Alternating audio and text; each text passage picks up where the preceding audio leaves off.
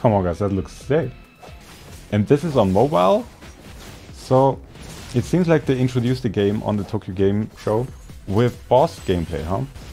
It's like this is the main selling point. Let's start off with Wuthering Waves. Thanks Sion for sharing that. 8 minutes! Wow. So I guess everyone knows this game by now. Or is there anyone in chat who doesn't know the game by now? It's spread like wildfire. Yeah, I guess this is will be the main boss in the first region that will be released.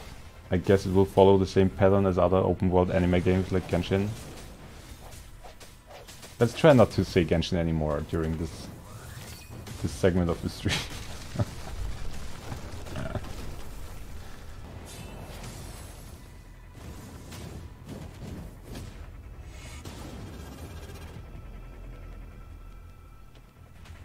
And this is the male character, I guess. I think we saw him in the last video, right? Very elegant, designed with basically only black.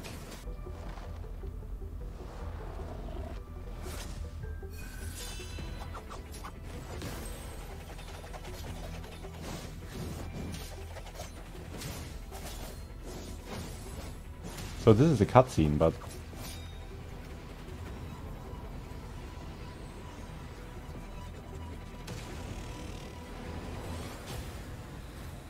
oh.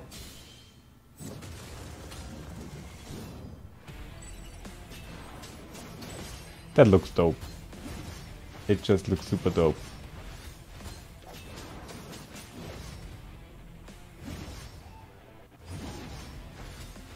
So I guess you see the animation only on the first time you meet the boss, right? Or who knows, maybe it's permanent? Like in Genshin. Oops. Did it again. You mean compared to the standard banner? I think it's 80, right? Or is it only on the weapon that it's 80? I forgot actually. I'm not an arrival banner expert. Damn, this boss looks sick.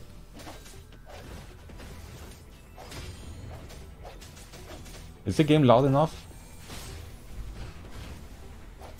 I think it's a bit quiet.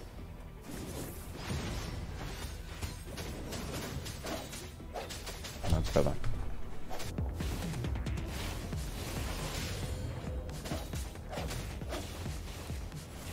So it seems like they introduced the game on the Tokyo Game, what is it called? Tokyo Game Show with boss gameplay, huh?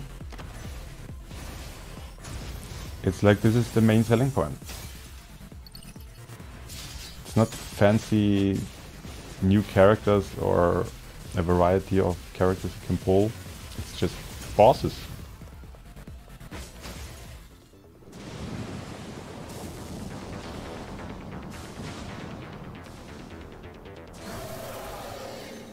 Damn, he looks like a real Halloween boss.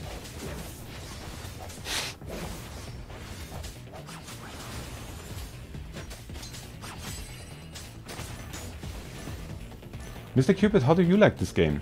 If you see such showcases, such demos. On Soto again, this is Wuthering Waves, a new open world game that's coming soon from the developers of PGR, the game we will play today on stream. But yeah, it's compared to PGR, an open world game.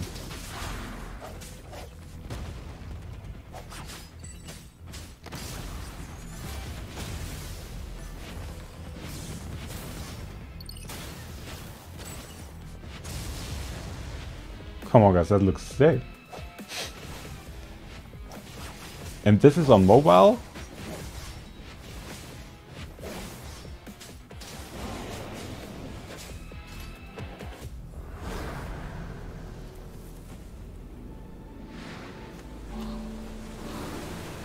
Damn.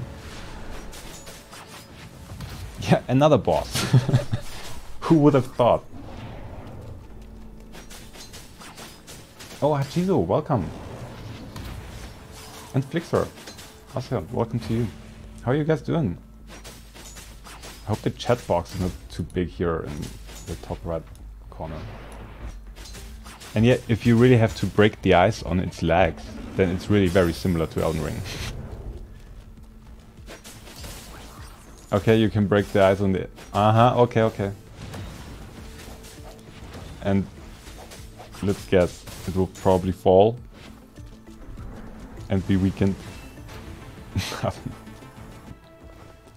Dude, it even has a bell on it, on the top of its shell. Not a mausoleum, but similar. Oh, okay.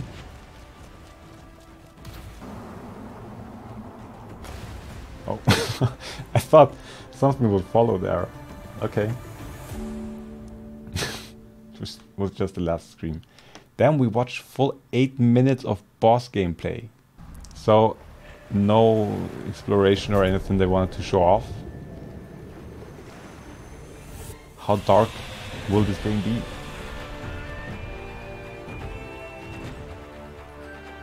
Yeah, right, that's actually, why not? I mean, they need to promote their game anyways. But I guess every PGR player knows the game by now, so... I don't know how much sense that makes.